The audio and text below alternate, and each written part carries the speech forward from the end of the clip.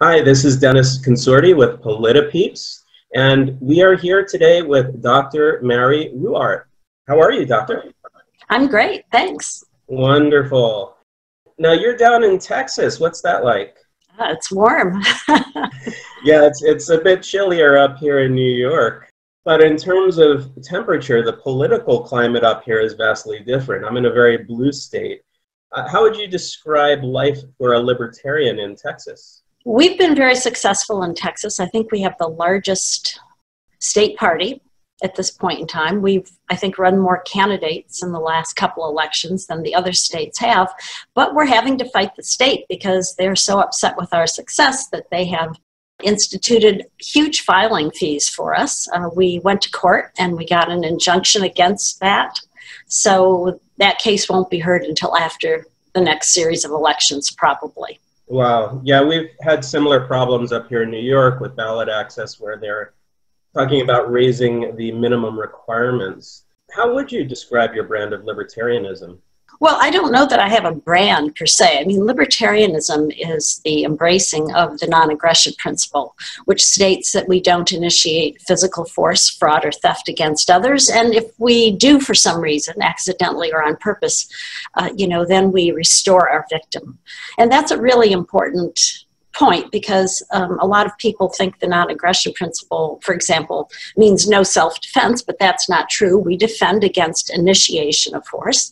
And also it's important to understand that restitution is sort of the second part of the non-aggression principle, at least in my mind, because it guides us in telling us when aggression might or initiation of force might be acceptable. For example, if you and I are standing on the sidewalk and I'm watching my phone and not paying attention to traffic and I step out and you pull me back, you're initiating force against me. But I'm certainly not going to ask for restitution. I'm going to be thanking you.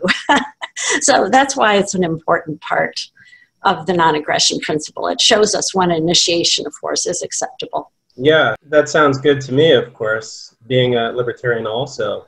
How do people respond to your description of the non-aggression principle down in Texas? Well, generally speaking, all over the world, I think if people are leaning towards a peaceful and prosperous world, they immediately see that the non-aggression principle is something that they embrace already in their personal life. You know, when I go into the classroom to talk about libertarianism, what I do is I put on the board 3 political philosophies. One is the majority should rule the minority should rule the majority, or everyone should rule themselves as long as they don't initiate physical force, fraud, or theft against others. And I ask the students to vote. I haven't said anything at this point about what libertarianism is. And usually when I ask them to vote, some will vote for the majority should rule the minority, but that's rare. I'd say maybe 2% of the students. Most of them vote for the non-aggression principle because they recognize it as something they do when they interact with their neighbors or their classmates. And then, of course, I ask them how they think the U.S. government in particular operates today. And it's very interesting because none of them choose the non-aggression principle. And most of them choose the majority rules the minority, but a lot of them choose the minority rules the majority. So it's very interesting. Students, even in high school, already understand that the non-aggression principle is the way to live and it's something they practice and have learned as children. But they also recognize that our government does not act that way. Yeah, and that sounds like a very practical way to explain the non-aggression principle. Is that the framework you used when you ran for president in 2008 as a libertarian? No, I use a different, with people who are already acquainted with the libertarian philosophy, they're already embracing the non-aggression principle, and so I don't use that approach.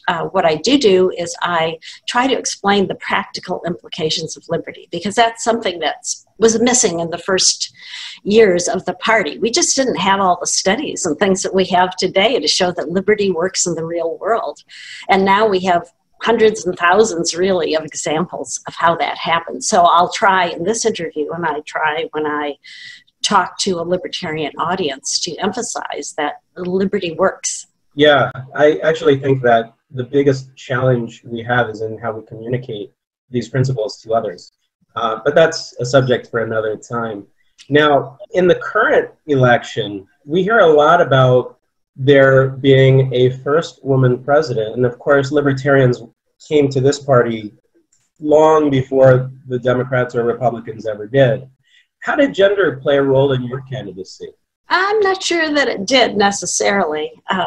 I ran, now I have to admit, in 1983, my first Libertarian Party convention, I was young and naive, and I thought that the reason we didn't get much publicity was because we weren't interesting enough to the news. So what I wanted to do in 1983 is propose that that was our presidential convention for the 1984 nomination, and I wanted to propose for 1998 that we put a woman at the top of our ticket, which would have been unique, and I thought would gain us some notoriety in the press. But I was told at the Texas, I was living in Michigan at the time, but I went to the Texas cocktail party, and they told me that the only way I could get that message out would be to run for president. So in 1983, the person who suggested this, Roger Gary of Texas, and myself decided we would do that. And I was taken seriously, which surprised me. All I was doing is trying to create a platform for this idea. And so we had two front runners who were both men, and myself just trying to suggest that we run a woman, but because people really liked me, I had 20% of the votes and each of them had 40%. So it was interesting. I got to see things that the average libertarian doesn't see. And unfortunately, we are prone to politics too, and that was a surprise to me. I thought maybe we were above that, but not so. Yeah, it happens. Now, politics play a role in our lives every day in addition to in this political arena. How does politics play a role in your life? You mentioned that you have students. Can you tell me about that?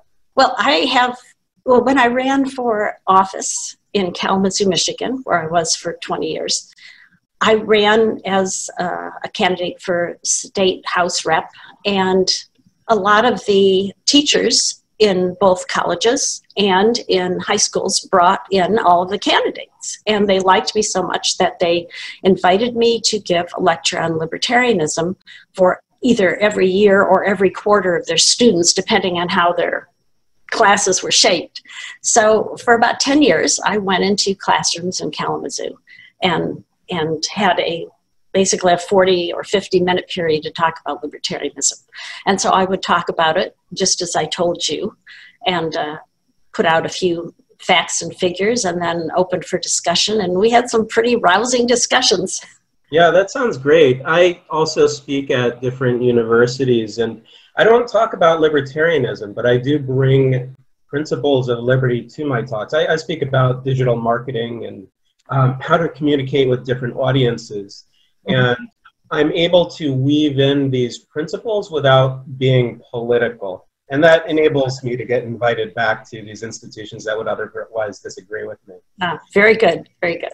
Yeah, I try. And I think we can all try in small ways to spread liberty.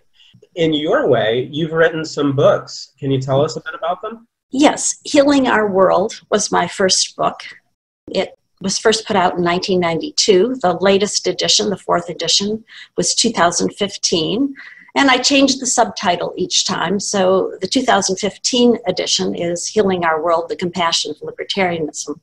And that's, something that has tried to address, well, in the first edition at least, and subsequent editions, of course, too, I was trying to explain the libertarian philosophy to people that the libertarians generally aren't very good at communicating with. Christians, New Agers, environmentalists, liberals, and pragmatists.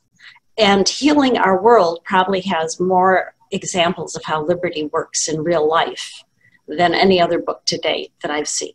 So that's one thing I'm very happy with. And people have given the book as gifts to friends and family. In fact, for every book I sell a libertarian, I sell another one that they use as a gift. And so that's really how the distribution has come about.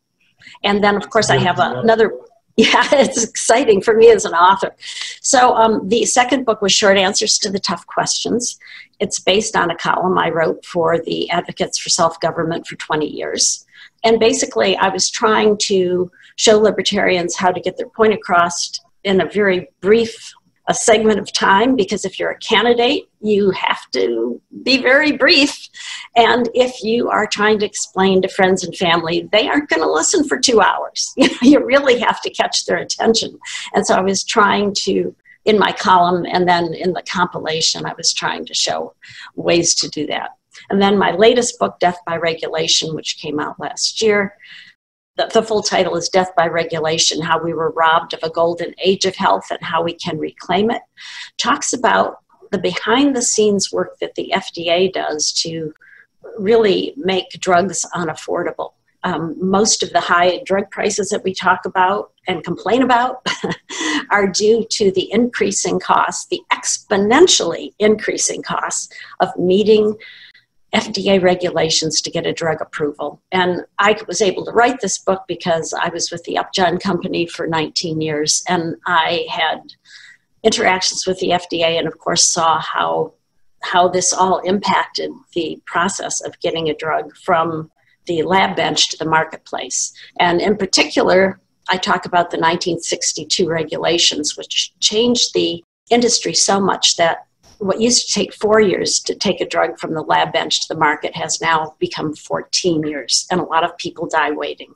In that book, I estimate that each of us have lost 5 to 10 years off our lives because of these regulations. And the reason I'm able to make that calculation is there's been so many studies about the pharmaceutical industry. I just have to take other published work and make the calculation. That sounds like a serious body of work, and I can only imagine how much time it took you to put together. Now that Death by Regulation is complete, how do you spend your time? Well, I'm taking a little time off from writing books because I did the last edition of Healing Our World and Death by Regulation back to back, and to do those books, I really kind of go into cloister so that, I get to the point where I have to get out again. And I'm in that phase now. Wonderful. Good for you. We all deserve a break. So we're going to get into a couple more segments with Dr. Ruwart. But in the meantime, how do people find you online? Well, I have a website, ruwart.com. I'm also on Facebook and Twitter and Instagram. And if you go to my website, ruwart.com, that's RUWART.com, just like my last name, then you can actually go to the lower right-hand corner of the page and click on the links to all of that social media. All right, sounds great. I'm going to put links to those places in the description of this video. In the meantime, this is Dennis with PolitiPeeps. Don't forget to like, share, and subscribe.